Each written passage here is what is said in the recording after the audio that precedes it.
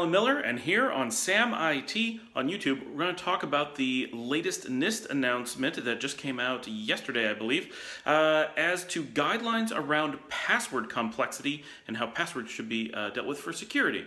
And I think this is really interesting because this is stuff I've been talking about for years. I'm very happy that NIST has agreed. It's the National Institute of Standards and Technology, something like that. It replaces the older ANSI, American National Standards Institute, but it's the United States government's research and standards arm that does all kinds of important think tank kind of stuff. They're the ones who also provide the formal US definition of cloud computing, for example. Anyway, they finally have published, after many years, a guideline as to how to handle passwords based on the realities of humans and computers. Really quickly, that guideline is something like this. Your password should be long, passphrases, 25 characters or longer, and they should not change often. Now, why? Why is this important? First of all, there's two things we have challenges with. One is making passwords difficult for computers to guess. The other is making them easy for humans to remember. And these two things actually work pretty well together.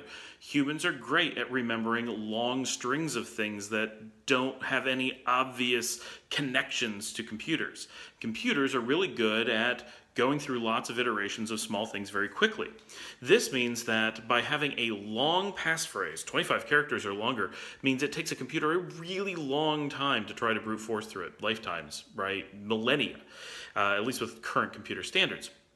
So an attempt to brute force a long passphrase is very difficult for computers, but remembering it is fairly easy for humans. So having a passphrase like this means that your average computer user can sit down, type in a password, get it right almost every time, not have to write it down on a sticky note, not have to resort to something really simple like just having the entire alphabet in order, and they can log in and it's not a big problem for them. For the computer, it's effectively impossible to brute force through it and break that password. So this is a great approach.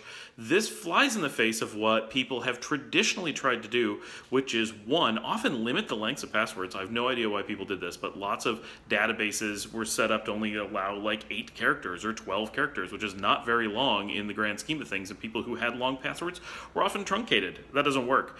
And we often tried to force human complexity onto passwords instead of computational complexity.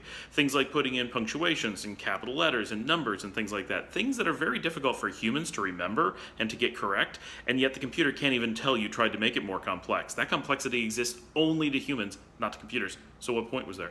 And then the other thing is that we constantly made humans change their passwords. Now this one's a little bit more difficult to explain because obviously the more often you change a password, the less impact there is of someone trying to break into it. Right? If they did break into it, it'll change on them. They will no longer have access. If they are attempting a brute force attack, it's a little bit more difficult if that password is constantly changing, although it's not exactly as hard as it seems. If you're changing your password, say, every day, and someone's trying to brute force against you every day, just because you changed it does not dramatically decrease the chances that you're going to have a collision and that they might get in. That might still happen. In fact, changing your password might be the thing that caused them to find it.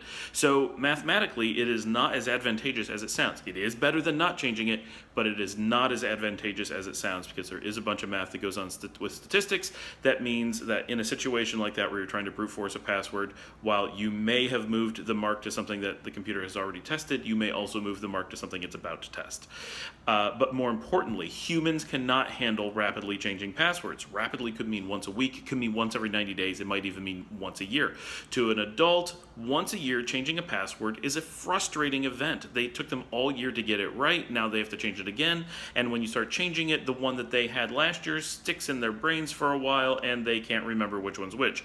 Compound this over a number of years or months or weeks or whatever your change rate is, and it just gets worse over time.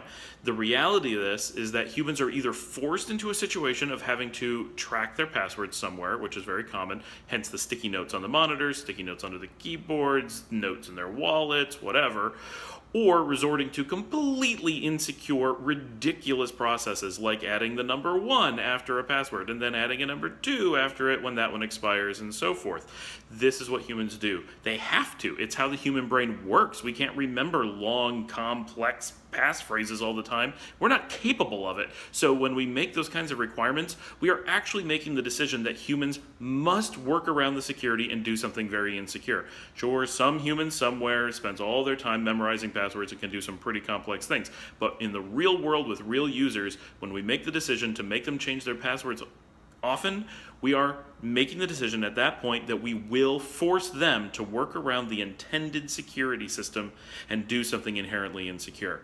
So NIST has taken this into account in addressing what makes things complex for computers and what makes things easy for humans, combines them into long passphrases that are easy to use, that don't worry about but don't block arbitrary complexity like characters and numbers and letters and caps and punctuation and whatnot, and does not change often or ever, always change in the event of a breach, of course.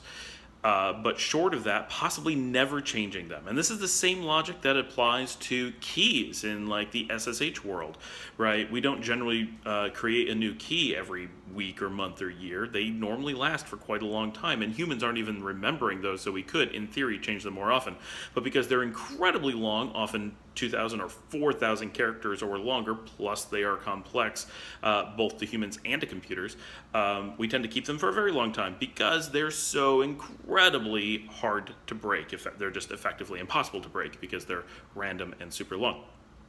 So putting these things together, I'm very happy that NIST has done this. They consistently do a pretty good job with these kinds of things, and it mirrors what people I know in security have been saying for decades. But it has been very hard to convince organizations to take sensible security steps because there's been so much marketing around these rapid, weird password changes that cause all kinds of problems. Common sense says what we've been doing doesn't work. Reality says it hasn't worked, but people have not been catching on, so NIST has stepped in and done something very sensible and very useful for the